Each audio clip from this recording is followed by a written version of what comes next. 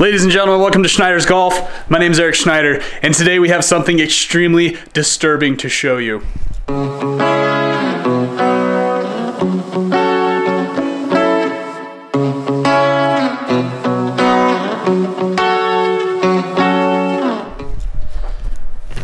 Ah! Look at my coolant! Holy crap! I didn't realize it was in such bad shape. I mean, it's been sitting for like a year, but that is disgusting. That is absolutely disgusting. I don't even want to have my hands anywhere near that coolant.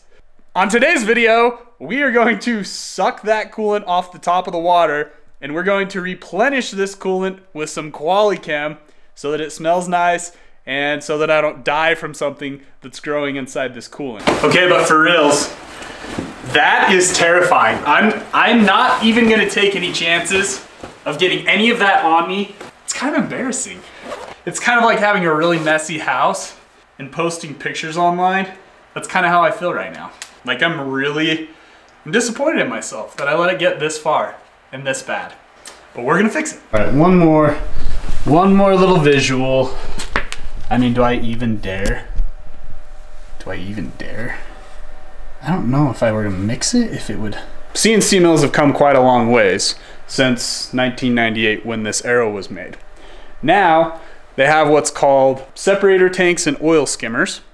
And they actually take that thin layer of oil and they skim it off the top and they put it into like a little container and it gets rid of that. Now, since this is somewhat antiquated, it doesn't feature that technology.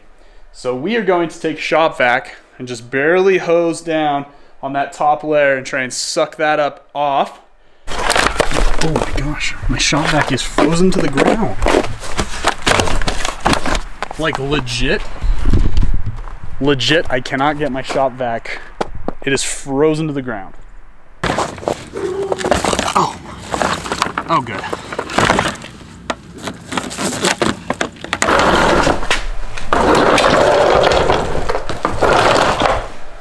That's nice. There's who knows what in here. This shop vac might be done. I don't know. We'll try it out. The fan in the shop vac is totally frozen. So we're gonna leave this here. We will resume this job whenever the shop vac unfreezes. All right, it's the next morning. Let's see if it'll turn on. Fingers crossed. Let's get started. This could get really gross really fast.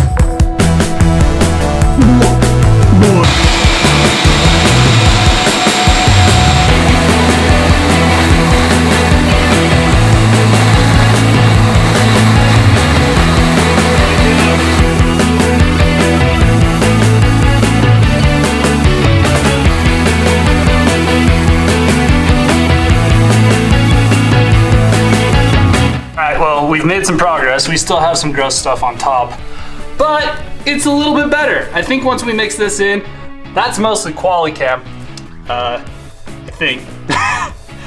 This is by no means the fix for this. If you're gonna do this right, you would empty the whole thing, rinse it out, put new coolant in.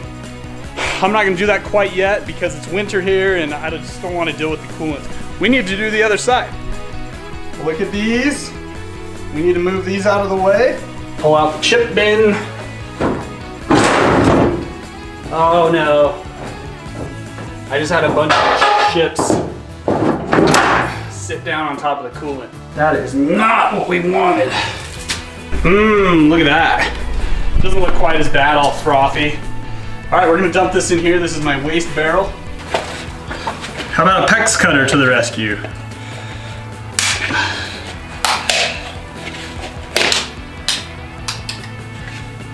Nice. Nice and easy.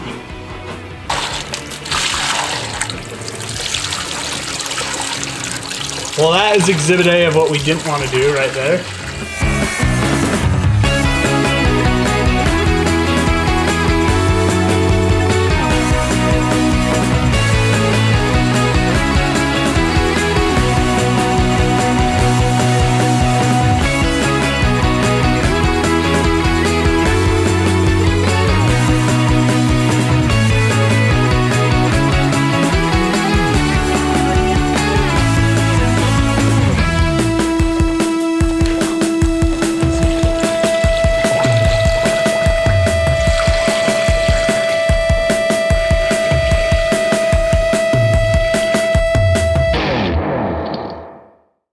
Well, the final part is here.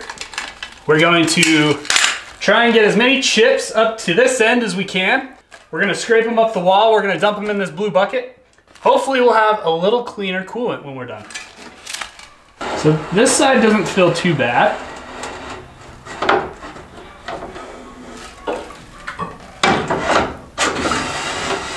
Quite a bit more than I would have thought. We're gonna pull these up to the side. Wow, that's a lot more than I thought that would be in here, to be honest.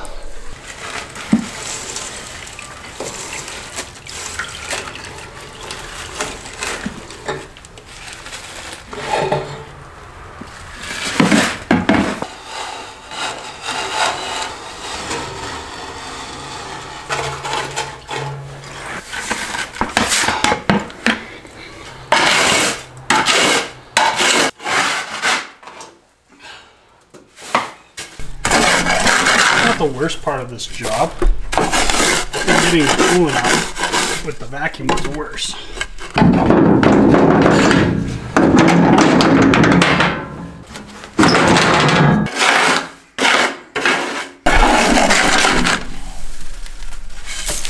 All right, I pulled this chip bin back out just for ease of access. I'm gonna test this coolant really quick. I've kind of stirred it up to try and get a good estimate on what the mix ratio is. The way we are going to do this, is with our handy dandy refractometer. Now, what this does is you put a little bit of coolant right here, flip this over, hold it up to the light, and it shows you the concentration level of the coolant. It's kind of neat. If you look right now at our refractometer, you can see that there's no line inside the refractometer. Now I'm going to put a little bit of coolant on it, and you'll see the line up here. That needs to be probably at about a 7. So I'm gonna mix some coolant in here. We'll get it up just a little bit higher. I think the amount I've got will probably get us to about a 7. That'll keep the machine from rusting and keep the bacteria count down. And then I'm gonna call my coolant guy, and I'll probably have him bring me up another 5-gallon bucket or 2, and we'll clean this all out in the spring and do it the right way. All right, I'm gonna dump the coolant in over on this side because the coolant pump's over here. It'll suck it through the system, it'll come out of the nozzles, and it will cascade down into both of the tanks.